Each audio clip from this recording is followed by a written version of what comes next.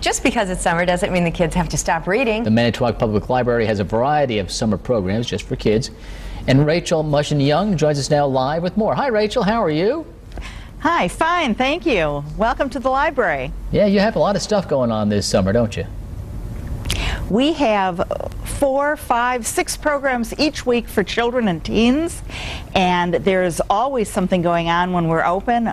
Activities here at the library, reading, computer games, board games, puzzles, always something fun to do. We want to encourage children to come to the library to read during the summer, keep those reading skills up, enjoy themselves, and participate in our reading incentive and special events programming.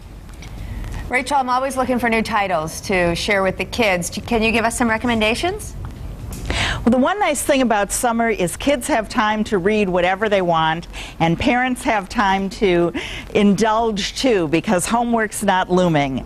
So it's a wonderful time for kids to read everything from magazines. We have magazines for active lifestyles. We have magazines for kids who want to study more, learn things, explore. And this is a great time to read some of the fun nonfiction that they might not read during the year, especially the big book of gross stuff. It's not on any teacher's reading list.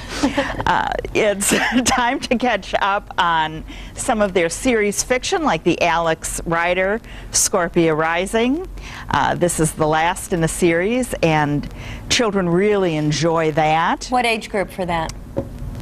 That is our older elementary students. Oh, okay.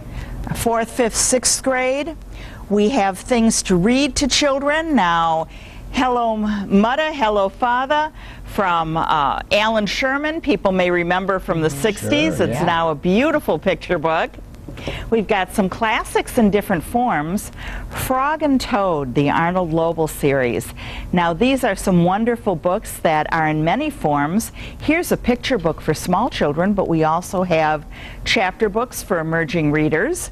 So that's very nice. Well, Rachel, thanks so much for giving us those great ideas and for telling us all about your programs there. Our pleasure, and thank you very much. Thanks, Rachel. See you. Have a great day.